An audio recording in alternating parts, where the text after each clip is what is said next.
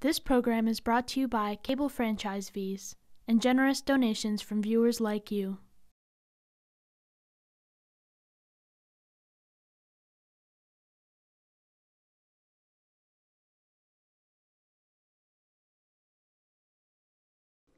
Welcome to the Amherst Weekly Report from Amherst Media on March 19th, 2021. I'm Claire Healy, and these are the stories from Amherst, Massachusetts this past week. Over the first weekend of March, a large social gathering occurred involving around 200 UMass Amherst students, according to UMass Amherst Vice Chancellor for Student Affairs and Campus Life, Brandy Hefner-LeBlanc, in an email to the campus community. The Amherst Police Department was called to the party to disperse the crowd, which was violating not only university policies, but also expectations of the town and mandates by the state public health officials.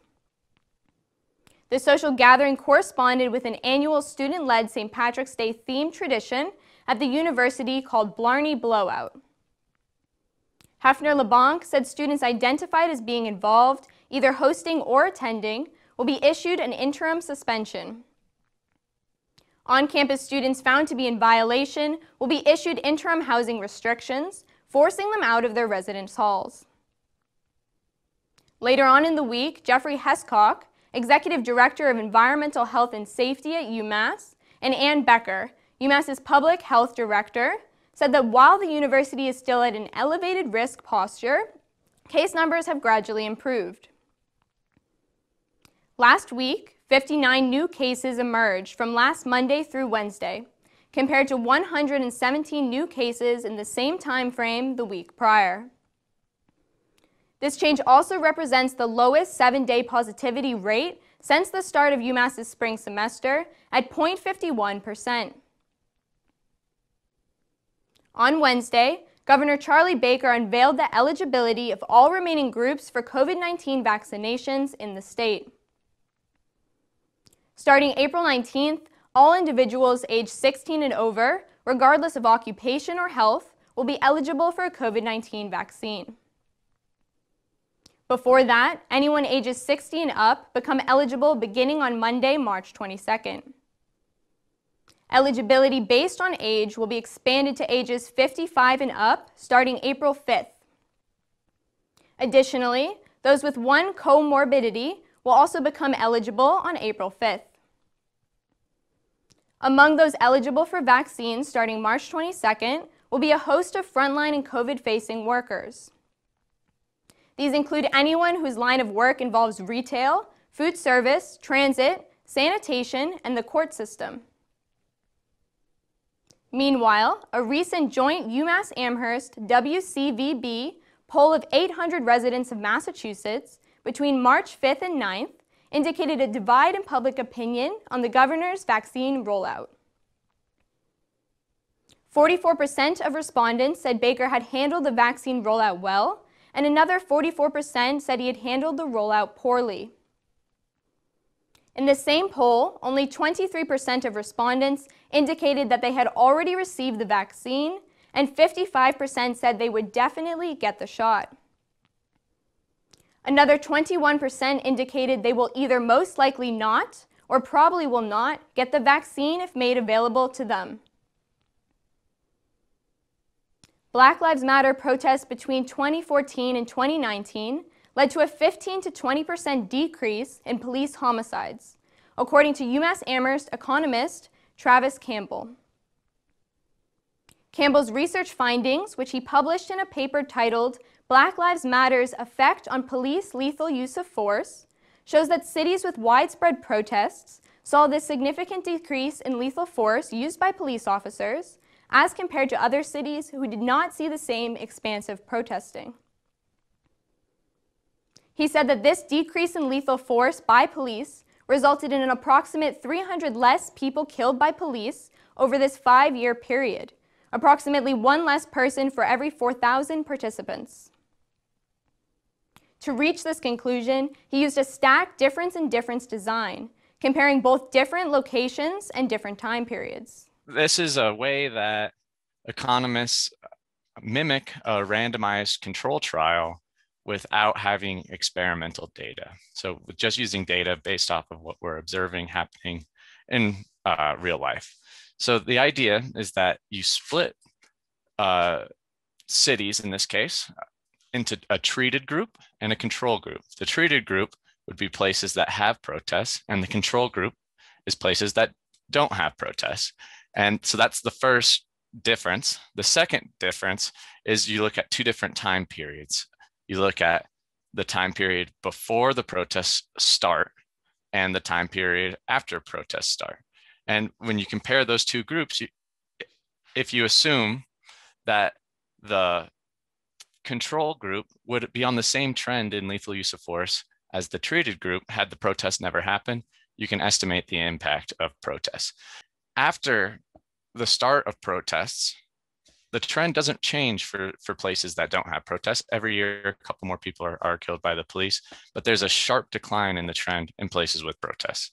So that's the idea behind the difference in difference method, is that change in the trend I'm attributing to the protests, since that's what's the common thing that's happening in those places. I find evidence of three drivers behind the reduction. So the first is the protests do seem to be changing the local police agencies institutionally. So specifically, local police agencies will be more likely to use body cameras and also expand some community policing initiatives. So that's one way that the protests could be directly reducing the lethal use of force by the police. The other two stories are a little more bleak. So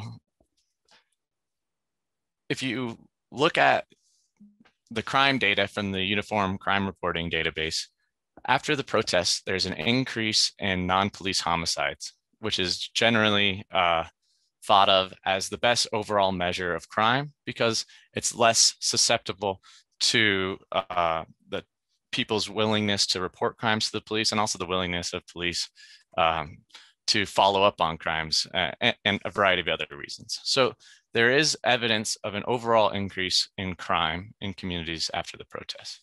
Now, at the same time, there's a reduction in property crimes being reported to the police.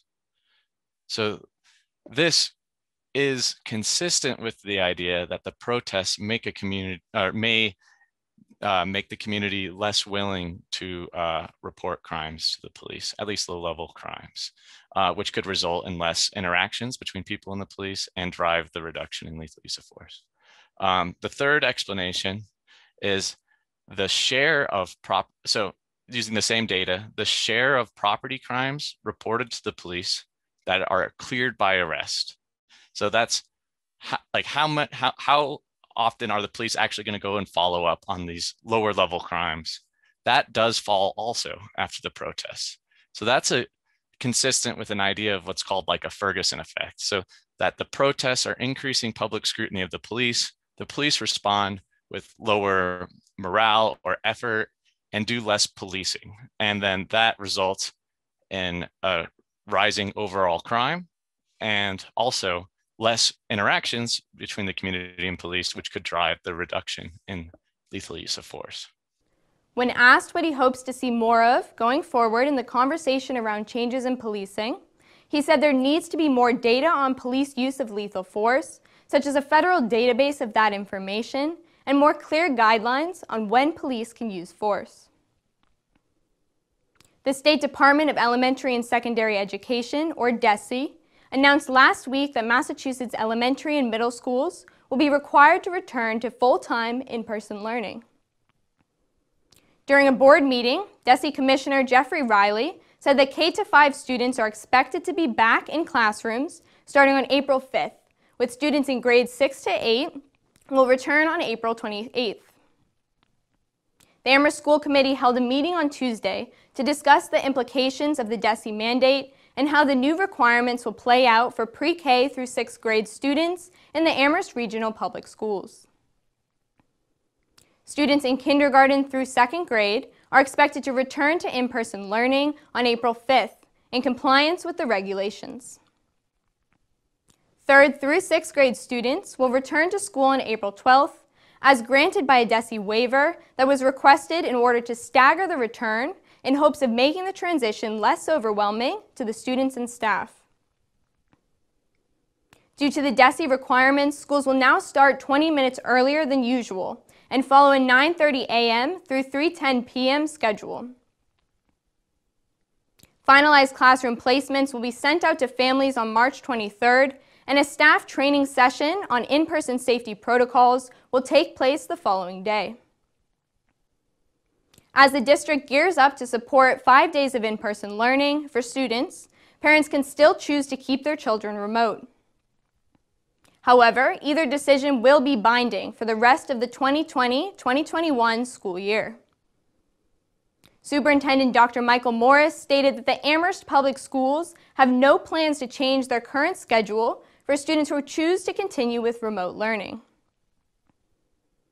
The DESE announcement previously noted that all synchronous classes would end beginning on April 5th, and that students who choose the remote learning option would be partaking asynchronously. While preschools were not discussed as part of the DESE mandate, Crocker Farm Preschool is planning to reopen its in-person option to all families of children with IEPs via a survey that will be sent home to families on March 19th. 18 students are currently attending the preschool in person, with 4 classrooms operating in the morning and 1 in the afternoon. The reopening will extend morning hours, increasing overall in-person time by 4 hours per week and allowing teachers to continue afternoon remote classes. Preschool Program Coordinator Elizabeth Burns said during the school committee meeting that the school hopes to bring back all preschool staff unless they have a remote accommodation and expects to reopen on Monday, April 26. The Amherst-Pelham Regional School Committee are examining plans to welcome back 6th through 8th grade students at their meeting on March 23rd. No return date for high school students has been set, but it will likely be discussed in the upcoming weeks. Thank you for joining us. This is the Amherst Weekly Report from Amherst Media. I'm Claire Healy. We look forward to seeing you again at the same time next week.